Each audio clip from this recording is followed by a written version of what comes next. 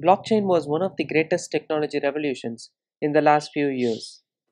It led to the creation of different cryptocurrencies and the software platforms like Bitcoin or Ethereum, and they have changed the way we used to see the financial and the software development sector. However, there is a new technology which is coming up called the hash graph. Let's see in this particular video what is hash graph and how it is different from blockchain, and is it truly a blockchain killer.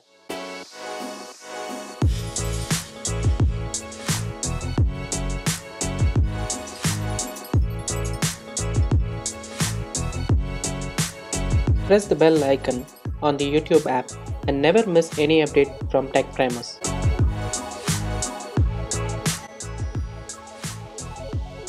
The agenda for this particular session is what is hash graph, how does hash graph work, and is it really worth moving to hash graph from the blockchain, and how does it differ from blockchain, and is it really a blockchain killer. So before understanding what is Hashgraph, we need to understand what swirls do. Swirls is a software platform which is created for fully distributed applications that can harness the power of the clouds without the servers. We can develop applications with fairness in the decision, speed, trust, and reliability, all at the fraction of the cost of the traditional server-based platform. What do we need to know about this particular company is they are the ones who have created Hashgraph. What is Hashgraph? Hashgraph is nothing but a consensus algorithm which is used by that company, which is called swirls. These are already being called as the blockchain on steroids. Hashgraphs are already called as blockchain on steroids. There are few properties which are truly unique to the Hashgraph. Example, speed. It can compute more than 250,000 transactions per second.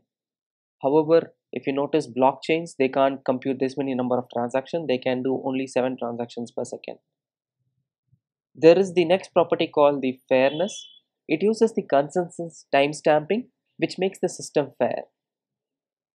And finally, security. It is asynchronous and it is based on the Byzantine fault tolerance system, which is similar to how blockchain works. Blockchain also uses the same fault tolerance system. What does it mean is it can still work even if one of the node is not participating inside the functionality. So how does this hashgraph work? Hashgraph uses two special features for achieving all these three properties. The first one is the gossip about gossip, and the next one is the virtual voting. Let's see in depth of what are these. Gossip about gossip, or the gossip protocol, is a very well known concept in the networking industry. Imagine how do we spread gossips in real life. Let's say we have four different people: Peter, Sam, Ryan, and Adam. What do we generally do? We just gossip among each other, right? Let's say Peter gossips to Sam about something, and Sam gossips the same thing to Ryan, and the chain goes on. Imagine these are different nodes in a hash graph. Every node in a hash graph can spread signed information or events on the newly created transactions and the transactions received from the others to its randomly chosen neighbors. These neighbors, they collect the information from the others and then they try to distribute it to random nodes. This goes on until all the nodes are aware of that particular information. So that is how gossip about gossip works. Let's see the working of gossip about gossip with a small diagram. Let's imagine these are the different nodes inside a hash graph. Let's imagine Sam is sending an information to Adam. So Sam is gossiping something to Adam. Now Adam creates an event which is nothing but the blue ball and says Sam that I have created an event and I acknowledge your information. Now there are three events. One was created by Sam, which is the red one. Same way Adam also has a red one. These are the initial events or the first events created by the nodes, and then the new event is created as a result of Sam gossiping with Adam. Now what is inside that particular blue ball? This is something similar to how we have in blockchain, however, it is slightly different. So there is a timestamp of that particular gossip. Along with the timestamp, there is the transaction information which is being gossiped. So the information which is being gossiped is inside, and also there is a timestamp. Additionally, there is the hash of what is the first event. The first event is nothing but what is here. The hash of this particular event is present in that as well. And finally, the hash of Adam is present as well. So these two are nothing but the hashes of the first event of Sam and Adam. So this is how the final gossip is created. This is called an event. So when Sam gossips to Adam, an event is created by Adam with all these informations. And the same information is now passed on to different neighbors. Let's see in real time how does it work if there are more nodes, right?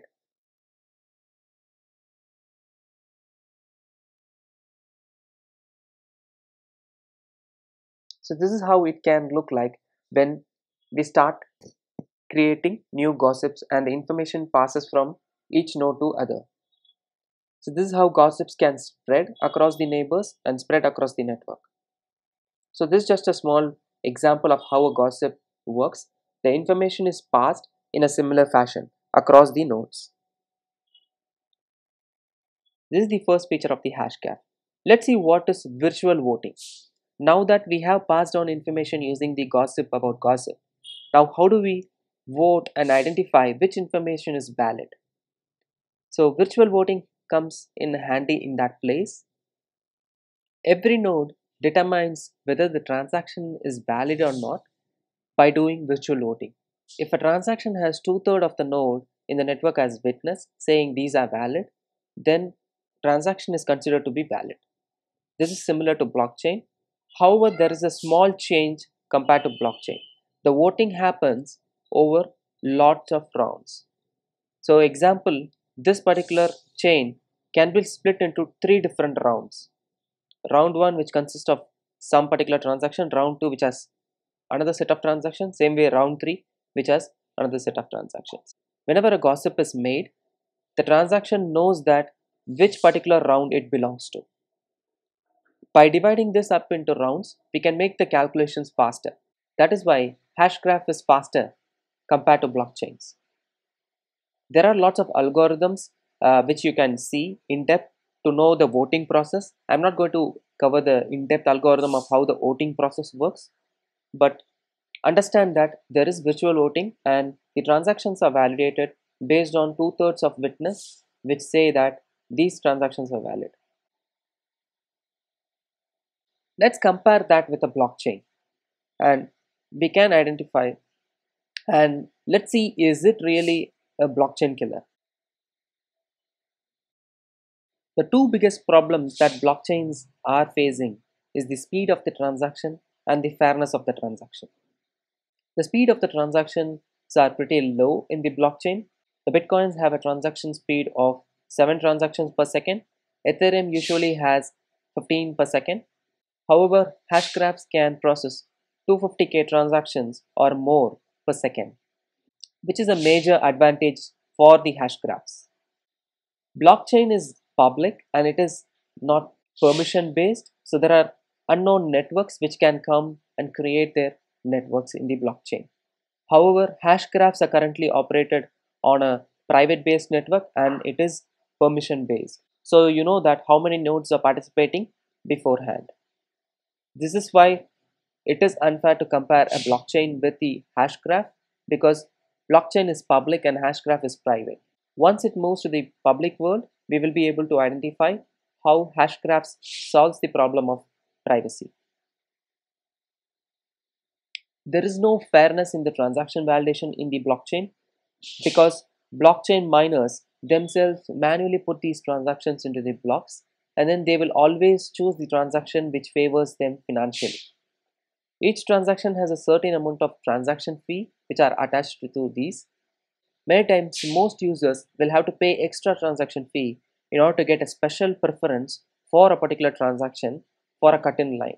So in a blockchain, you can skip the speed based on the financial gain. However, in the hash graph, you cannot do that because it is all timestamp based, and it helps in fairness validation based on the sequence, or based on the voting mechanism, or based on the validation which happened first. It is simple first come first service and keeps the network as fair as possible compared to the blockchain, where it can skip your chains when you have a special preference.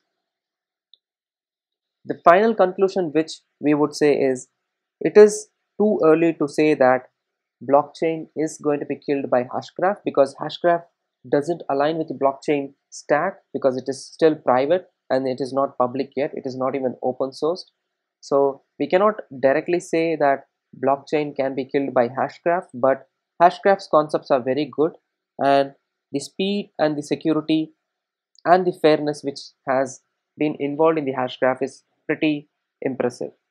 So what did we see in this particular video? We saw what is hash graph, how does it work, how does the gossip about gossip works, and how is it calculating the validation using the virtual voting, and finally we compared the hash graphs with the blockchain. Hope you guys found this particular video interesting. If you like the video, go ahead and like it. If you haven't subscribed to the channel, go ahead and subscribe to it. If you want me to make video on any specific topic, do let me know in the comment section below. Meet you again in the next video. Thank you very much.